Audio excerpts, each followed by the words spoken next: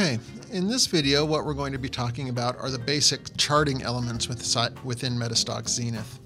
The easiest way to access the chart is to go to the Helios icon up here and then go down and find the charting app. So once we click the charting app, it will default to whatever the main one that you have open here. So whatever symbol you've last looked at, it will default to that chart. We can then change it to whatever we want. So for example, here if I go to Microsoft Corporation. So what we're looking at here is a basic standard chart. We have a bar chart open here with our price and time down here. The first thing that we're able to do once we have a chart open is change the style of charting that we have. So if we wanted to go to a line chart with a gradient fill, or if we wanted to go to a standard bar or candlestick, we can go through and change our charting styles.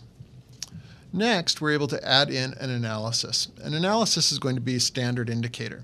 So the first thing it does is it gives you an option for standard indicators that most people want to look at. So for example, if I wanted to add in a Bollinger Band or a MACD, so if I put on the MACD, it will ask me what periods do you want to use. Now the defaults are 12, 26, 9, so we'll just leave that as a standard. Choose Add, and then it will put it in its own window. And then I can grab the line here in the middle and drag up and down and kind of set it however, whatever size I want.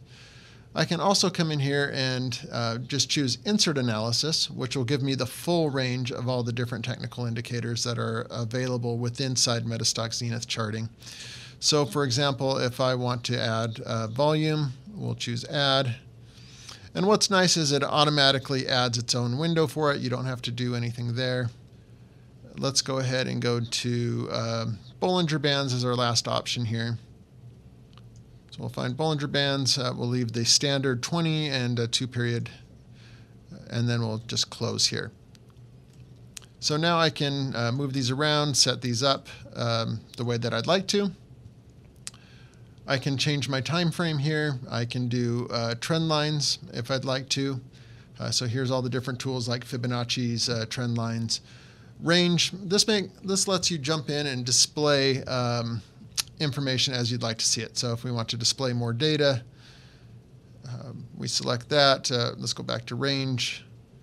Best fit will kind of give us a good view on how it best looks in the chart. Or if I really want to zoom in on something, I'd say I want to see the last 6 months, the last 5 years,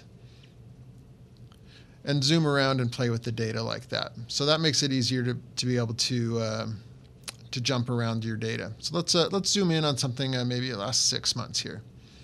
Okay, once you've done that, you can do the best fit by just clicking this display button here. Modifying the chart window properties are things like background color, titles, things like that. We're not really going to spend a lot of time, but if you wanted to change your background color on your chart, go to the display, background color, and let's maybe do blue or light purple. Choose OK, and that will change my background color.